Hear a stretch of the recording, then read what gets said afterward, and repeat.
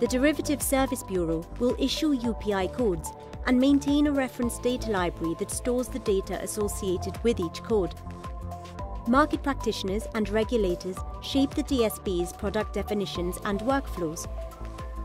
Users will be able to upload a set of product attributes to obtain a new UPI code or receive an existing UPI code.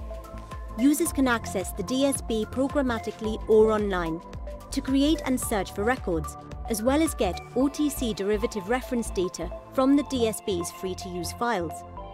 Institutions can either get the UPI on a standalone basis or as part of a comprehensive dataset containing the mapping between the CFI, UPI, OTC, ISIN and FISIN. This approach enables global institutions with multiple regulatory reporting needs to access streamlined workflows, while firms can also retrieve these independently of the more comprehensive data record, as each code serves a distinct purpose.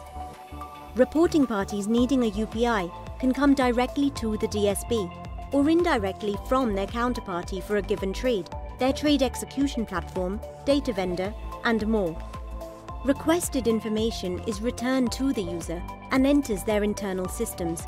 Users can then report the UPI in their OTC derivatives trade reporting 2TRs.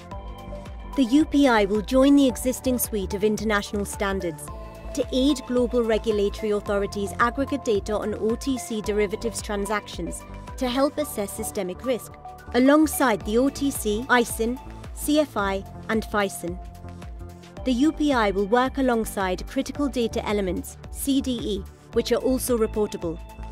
To find out more, visit our website, subscribe to DSB updates or email us.